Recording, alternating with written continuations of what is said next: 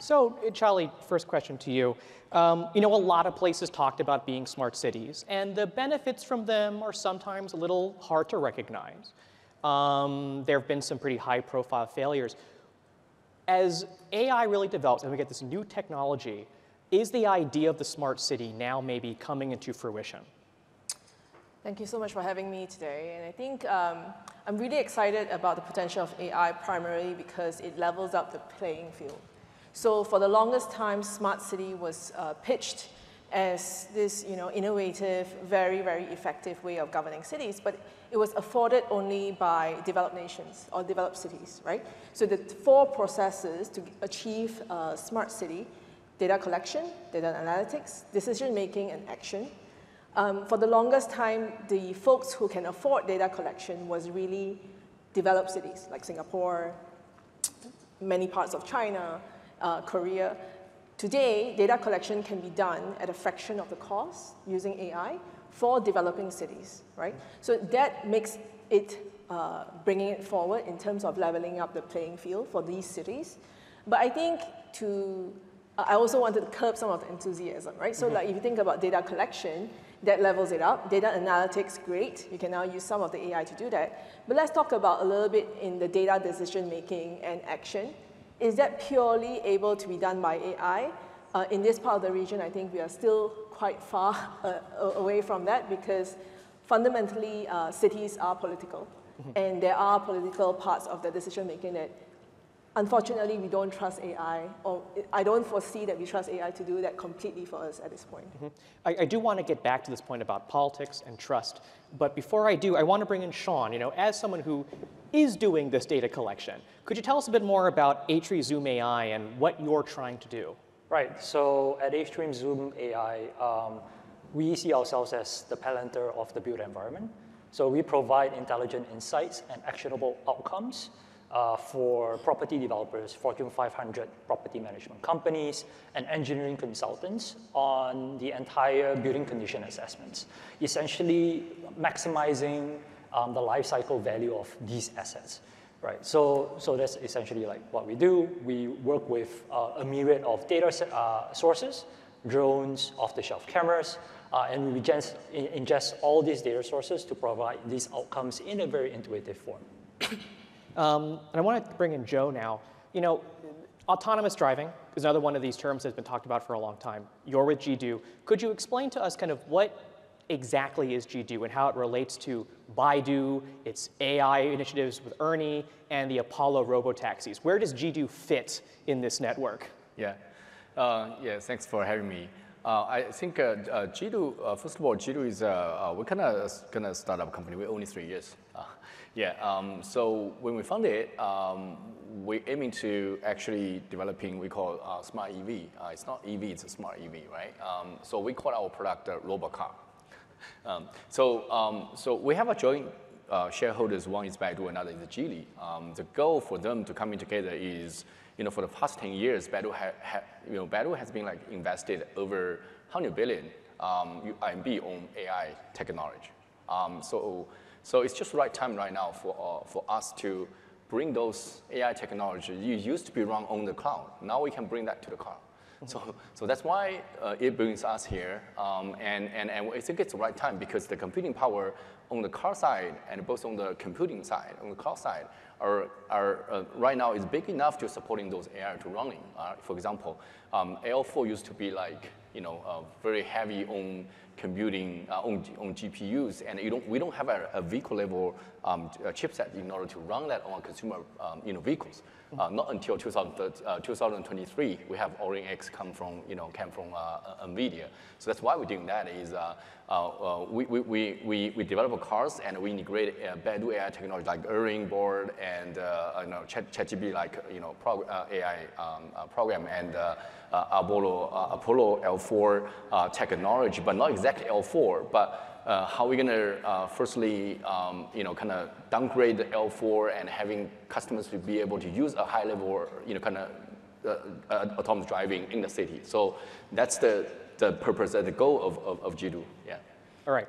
I want to stay on this politics point now. Yeah. Maybe first question to you, Charlie.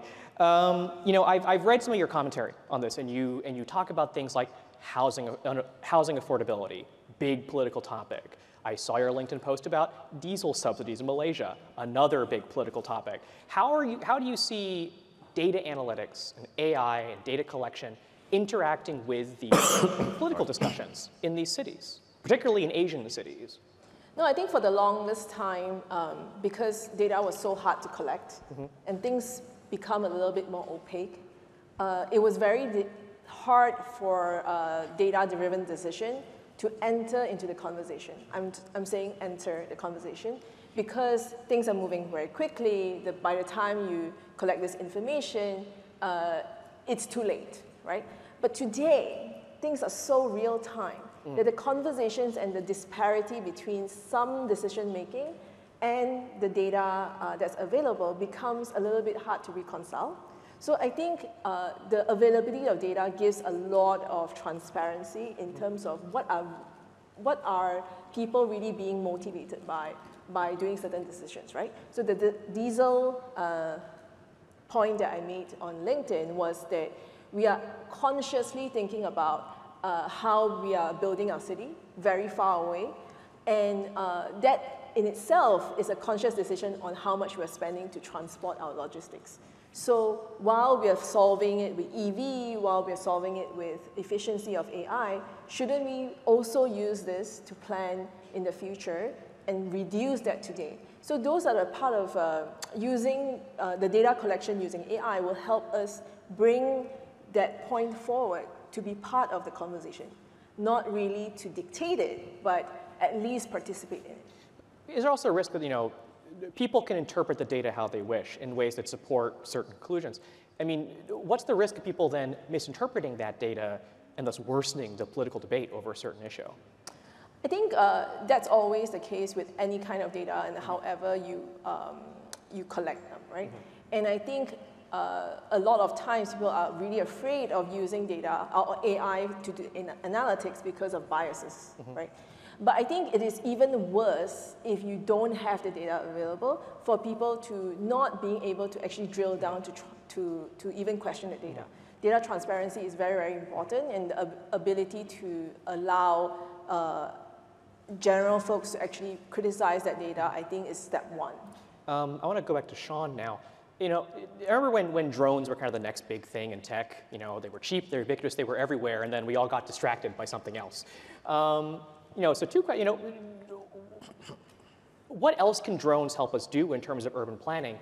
And then how do you manage people's perception of those drones? They may worry about them being invasive, they may be worrying about personal privacy. So how do you chart that balance in terms of taking advantage of what drones can do, but also making sure urban populations aren't scared by fleets of drones collecting data on them? Right. So that's actually a very good question. So obviously, I think there's a lot of fixation on drones as being like the next big thing, but obviously, through sort of conversations with partners, customers, as well as industry stakeholders, at the end of the day, the data, right, that is being collected by drones, be it whether it's for construction, monitoring, for asset inspection, for precision agriculture, what the industry and the customers really do care about are the insights, right? What are actionable outcomes, and what can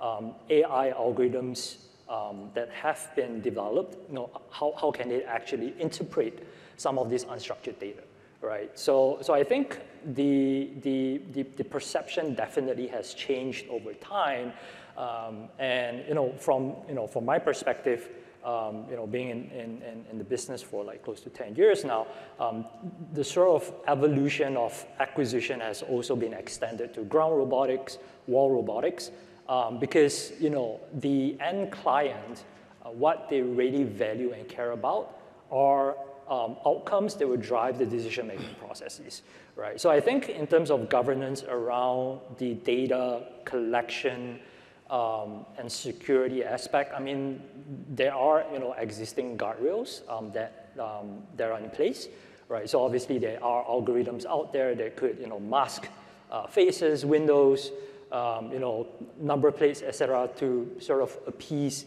and appease some of those like regulatory requirements. On the other hand, there are ISO standards that can be built right within the system level, right, in terms of data encryption, sovereignty, et cetera. So there are definitely like best practices out there, right? So I mean, in short, I guess to drive home the point is, the end outcome of being able to interpret the unstructured data to drive the business decisions are the true sort of a testament of what the industry and the clients are actually looking out for. All right, Joe, one more politics question, then we'll move back to safer territory.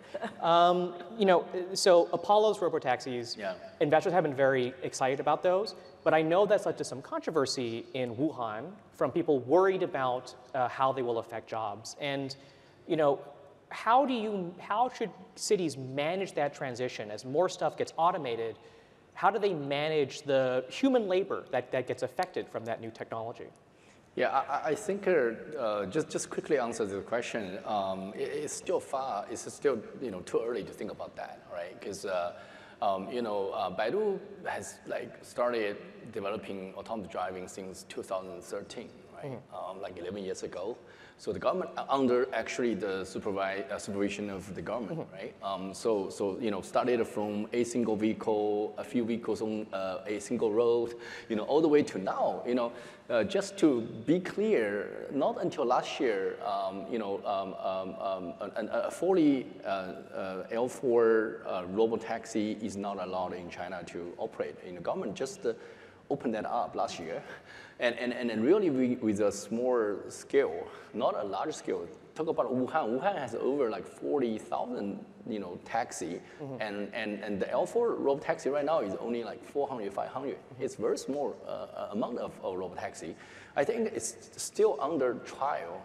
The government, it's not like the next day they're going to be hundreds of thousands of robotaxi on the road, right? It's still too early to worry about that, right? I mean, it's still a trial, and most importantly, I think every time there's an evolution of a technology, it's going to open another window up, right? And you think about years ago when we talk about those robots on car manufacturing lines, right? People thought we're going to lose our jobs, right?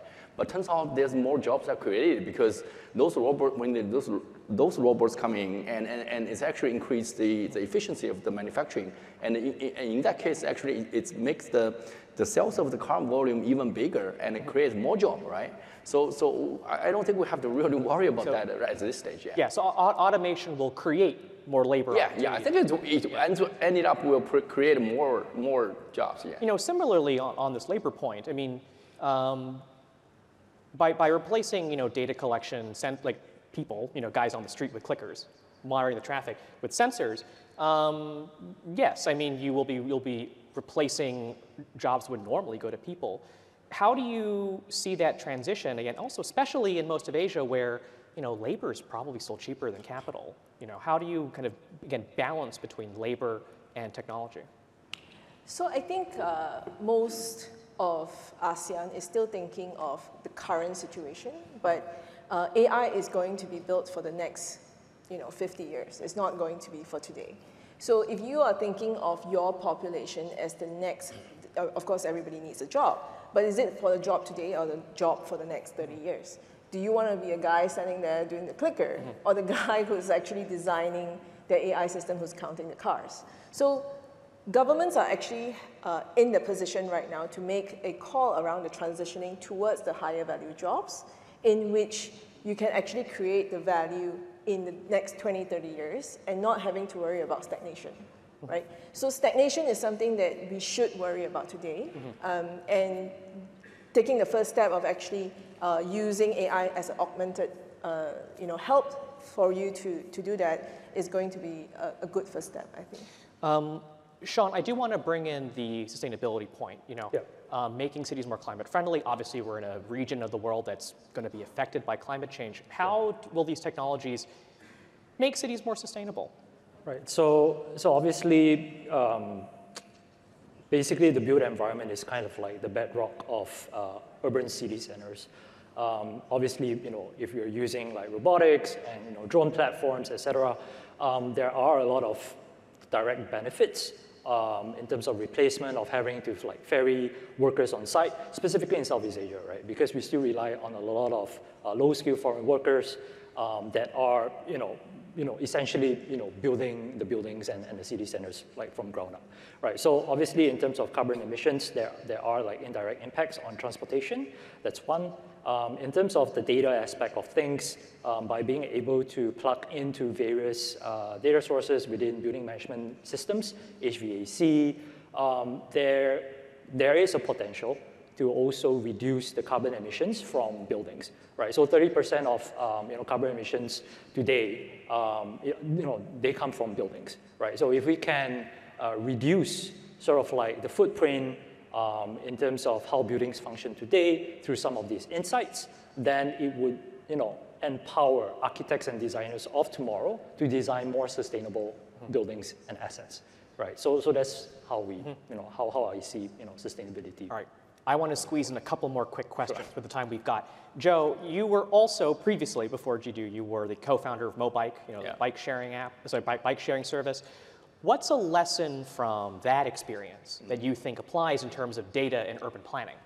Yeah, we actually, so people just think Mobike is bike sharing, and we just dump bicycle on the road without thinking most of the time, right? And actually not. We're actually utilizing a lot of data. We actually work with a lot of transportation research organization in China. So what we're doing is we're actually using the bicycle riding hotspot, like hot map, and combine that with bus and taxi. And those like ride hiring, see how those three different types of transportations is gonna make up the whole transportation system for the city. So we actually help the government to replan their bus stations because of the bike sharing, right? Because sometimes the last mile can be covered by bike sharing, and we actually use those data. Well, it's anonymous data, right? Work with government, like combine those three systems, like data from different systems, and use that for urban, kind of planning, to make people's like life in the city more easier. Yeah. Super last word, Charlie. How much is this like the game SimCity? So, like the game SimCity, when you interact with the city, there will be an effect, right? Yeah. I think most of the time people forget that the people protest too. Yeah. So I think if you if you increase taxes and if you start monitoring everybody, there is a danger as well of pushing them too far and they start going onto the streets, right? So I think as much as we love AI and data collection, we have to be wary that being in a city and being in an urban setting, it is a political thing. And decision makers can use it to assist in collection of data and the data analytics, but beyond that, I think we do have to be wary about it. Okay, that's the time we got. Please join me in thanking all of our speakers. Yeah.